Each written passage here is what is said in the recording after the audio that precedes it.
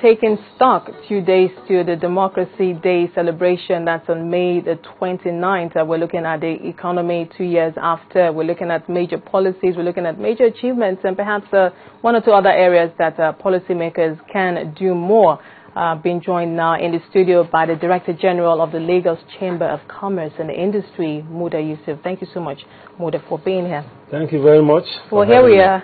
2 years after, yeah. And I must say, perhaps you would also agree with me, it's been a little bit turbulent, and managing an economic ship, as I called it, such as the Nigerian economy, yeah. it can't be easy, and I know that it hasn't been easy for our economic managers, the managers of the economy. We're coming from a place where macroeconomic indices were very, very unstable. There was so much volatility, a lot of the system embedded in so much corruption. But it looks like in the last 2 years, so many things have been achieved. But let's start with macroeconomic indices.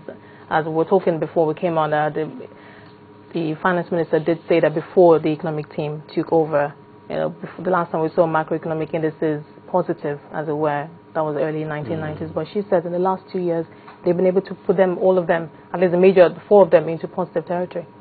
Yes, the present administration has done a lot in the area of improving on the macroeconomic fundamentals and looking at the economy generally. I think that is one area where we can at least give a pass mark.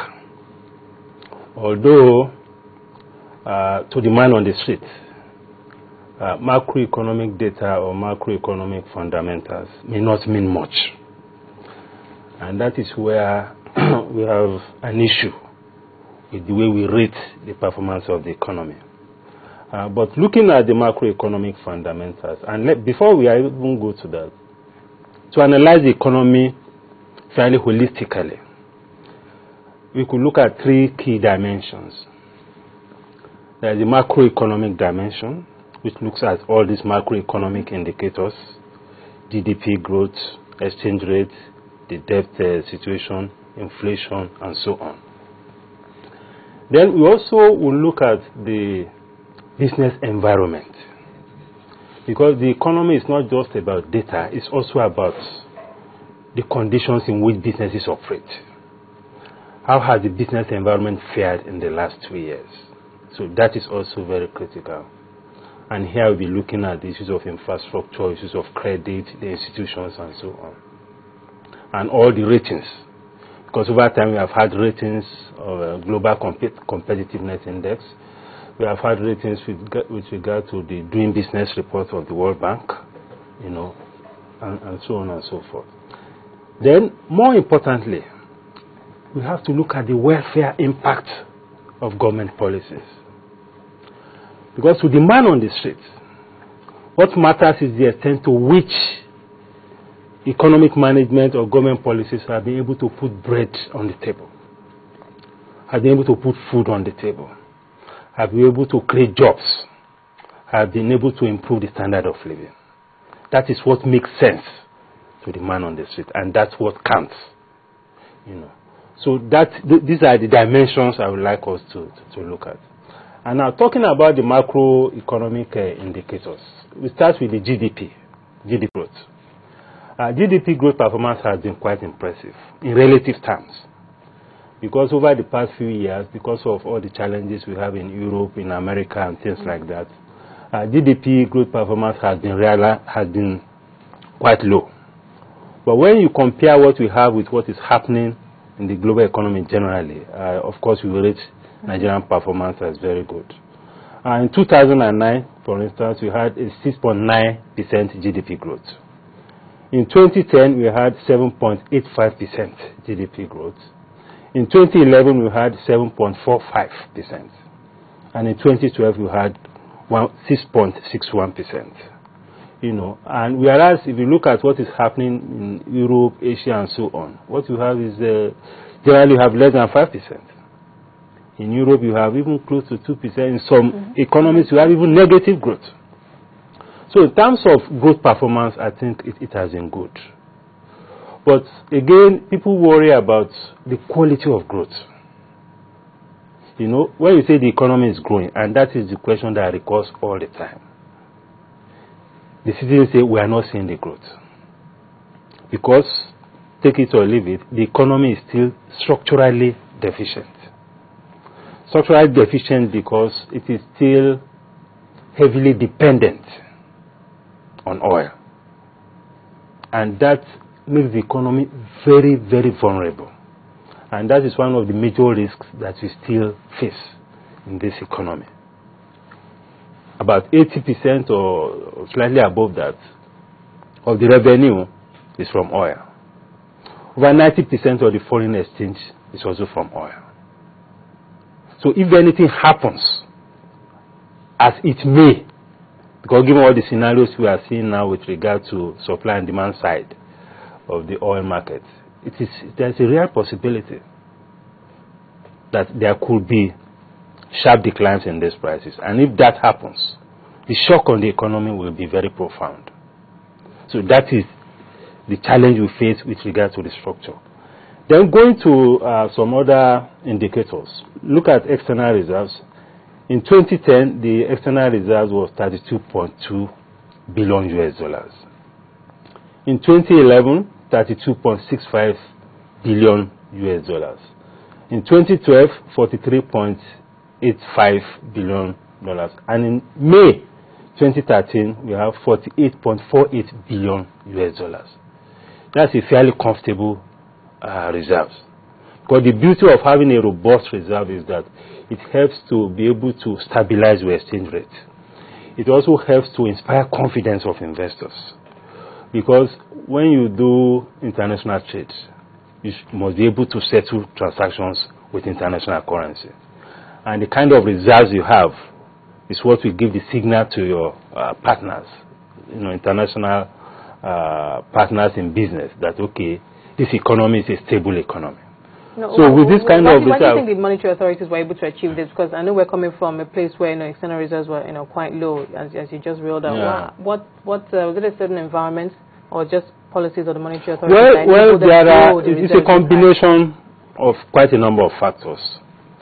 First, the performance of oil prices have been generally good, so that creates some room for savings. Then we also had the monetary policy tightening. That is one of the positive outcomes of monetary policy tightening, because as you know, the core mandate of the CBN is monetary stability, inflation, exchange rate stability. And the policy of the CBN in the last 2 years has been to tighten monetary policy. And that has also had an effect in stabilizing prices and also beefing up the foreign reserves. Then we also have had significant inflow of portfolio investments, because the economy is a high interest rate economy.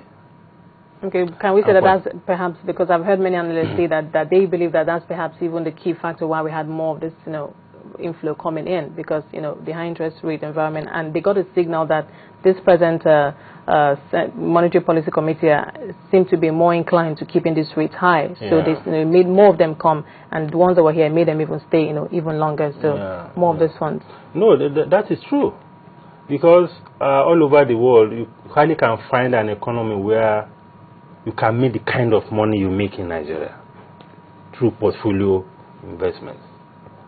Quite a number of them have come to the money market. Quite a number have bought into treasury-based federal government bonds, and they are really having a good time because of the high interest rates. And outside the country, interest rates 2%, 3%. In some economies, they are even talking of 0%. So you can imagine what you make moving funds from such economies to an economy like the Nigerian economy. Where at a time even federal government bonds was going for close to 15% or more. Treasury base was also going to 12, 14%. So a lot of such funds came in. But the worry about that is that it created a situation where quite a number of investors were making money without creating value. And that does not really benefit the economy as such. Because the beauty of an investor that makes money from the point of view of the economy itself, is that there has to be some value creation. But we can't classify that as real FDI. No, it's not real FDI. It's not real, but so the question of adding value, as it were. But it still falls into the economy. I mean, what is the benefit for Nigerians and for the economy? If investors just fly in here, take advantage of what is on ground, and fly out. But it boosts the reserves, and we're able to. Well, that gives us better ratings, doesn't it? And helps extend our imports level. I mean, it boosts reserves, but it could also create an illusion. You know, it could create an illusion of comfort, because if anything snaps, these funds will exit. We have seen that in the past, and if you are not careful, it could lead to a hole that could further destabilize the entire economy. So there is a limit to which we can begin to celebrate such inflows, and it is important within the framework of the entire concept about foreign investment, foreign direct investment, portfolio investment. These things have to be structured in a way that they will create value for the economy. Because the whole essence of economic management is to make sure that whatever transactions are taking place benefit the economy, not just the business person, not just the investor, whether local or foreign. It has to be structured. There has to be a framework that makes sure that there is benefit for the economy. No, so that is the issue about that's a particular type of inflow. I was still speaking about FDI, foreign direct investment. I spoke to the Minister of Trade and Investment last week, and he was very proud about the fact all that the ministry said it has achieved in the last 2 years, bringing in more foreign direct investment, more foreign going on many tours, talking to many investors whom he said have shown a lot of interest, and Nigeria now is the #1 destination, FDI destination on the continent, overtaking South Africa. For you, when you hear things like that, what comes to your mind? Well, it doesn't excite me much. It doesn't excite me much because in other economies, there are policies and structures in place to make sure that when you have FDIs, there is a room for the citizens to benefit. If you go to a place like Qatar, like UAE, for instance, and so on, you can't just fly in as a foreign investor and start setting up. They will give you guidelines. Guidelines with regard to the indigenous or the citizens that you have to employ. Guidelines with regard to the positions that the citizens must fill. Guidelines with regard to how you can develop local capacity. That has to be part of the total package. I mean, look at how long it took us to come up with local content in oil and gas sector. After almost over 50 years of that sector being in existence. It's only recently that we came up with the idea, that we realized that we need to make the sector a bit more inclusive. Because one of the challenges we have today is that most of the sectors that are performing, like telecoms, the level of national or local involvement is still very low. It's still very low in virtually all aspects of that sector. The same thing is happening in oil and gas. The same thing is even about to happen now, even with regard to the power sector. So if you have a situation where, okay, funds are coming in, there is foreign direct investment, and there is no deliberate policy to ensure inclusion of the locals, of domestic entrepreneurs or the indigenous in that process, they will not get much value for it. But you did say that a number of steps are taken to protect local investors, to encourage them, because obviously if local investors don't invest, it might be difficult for the foreign investors to come in themselves. No, the thing is that, you see, with the kind of cost environment you have, with the kind of the structure of funds that you have in the financial system, there is no way the local investor can compete with a foreign investor. You can't be taking funds at 20% and want to compete with somebody who is coming with 3% fund. So from the start, you are already disadvantaged.